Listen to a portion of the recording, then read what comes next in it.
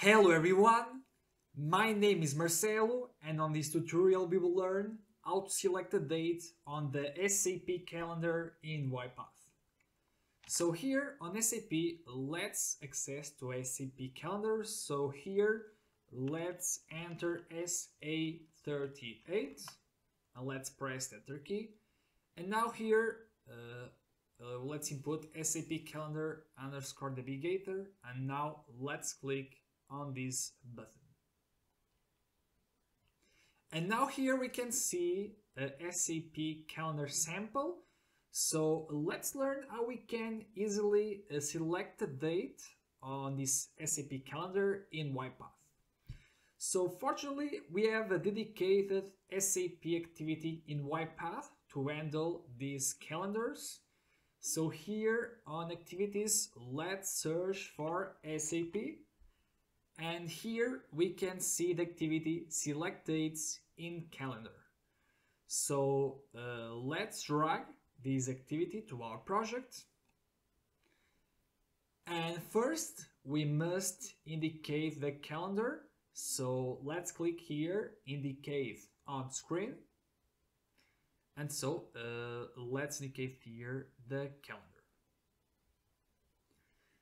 So now that we have indicated the calendar, we have here different options. So here we can select a date, we can select a range between two dates or a week. So for example, a date, let's say that we'll select this date. We can provide the date with a variable. So let's select here, for example, this date. So here on SAP, let's now here on UiPath run our project. And we can see that was selected the date that we have indicated here. Let's try other option, for example, range.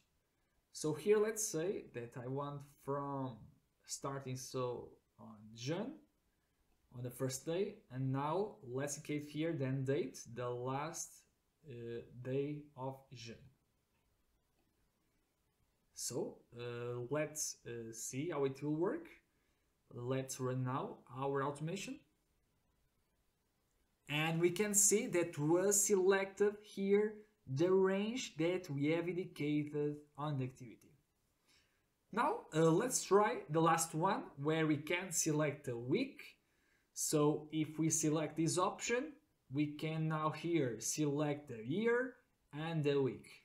And now we must select the year and the week of the year.